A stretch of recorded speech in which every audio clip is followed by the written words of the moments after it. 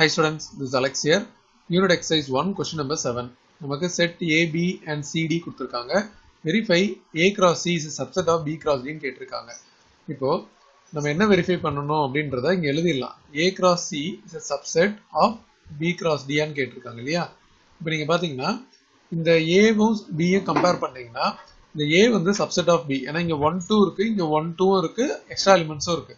அதே மாதிரி நம்ம இந்த ரெண்டு எலிமெண்ட்டும் எடுத்துட்டோம். C and D எடுக்கும்போது இந்த 5 and 6 வந்து இங்கேயும் இருக்கு. அப்போ C வந்து subset of D.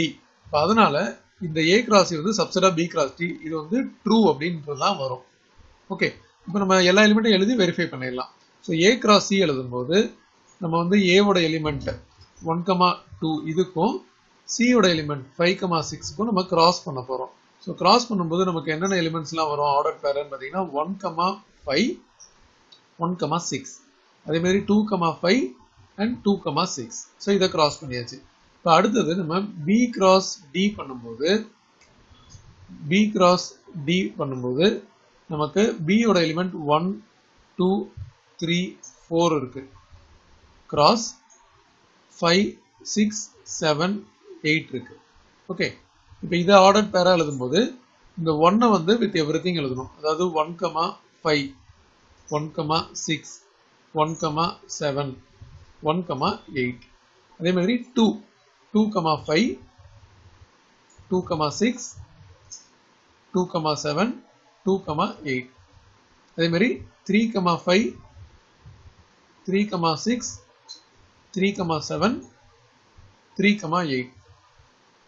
4,5 4,6 4,7 4,8. இதெல்லாம் எழுதியாச்சு இல்லையா?